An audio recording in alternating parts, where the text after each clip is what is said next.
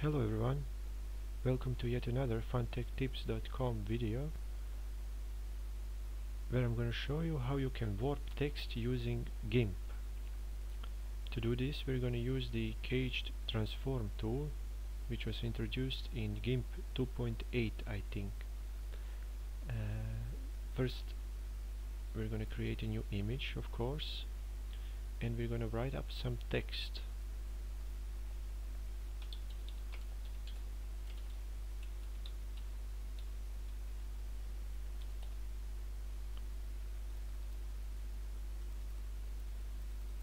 We're going to increase the font size so that it's more easier to see, and we're going to align it to center, but you don't have to do this, of course.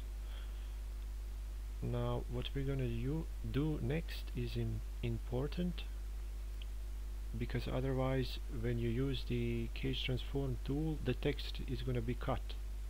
You need to increase the boundary of the text layer. To do this, when you have the text layer selected, you're going to layer boundary size.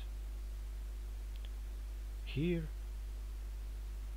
you now need to increase the size of the boundary size. You can see in the preview area here that it's increasing. Increase both width and height, and then use this positioning tool, and or you can just use the center button to center the text. Click resize, and you can see that the boundary size has now increased around the text. Next we're going to draw out the cage with which we're going to warp the text. This doesn't matter what size it is.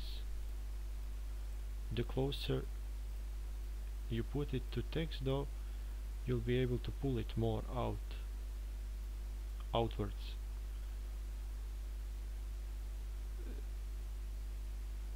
The only thing that you have to do now when you close the loop, the circle, is to pull on these transform points, and as you can see the text is being warped. Make sure that when you warp you don't go too far, because text will go outside of the boundary size and it will disappear. If you want to go even further, you'll have to increase the boundary size. And that's it. If you have an easier way of how to do this, or any suggestions, put it in the comment section below. Thanks.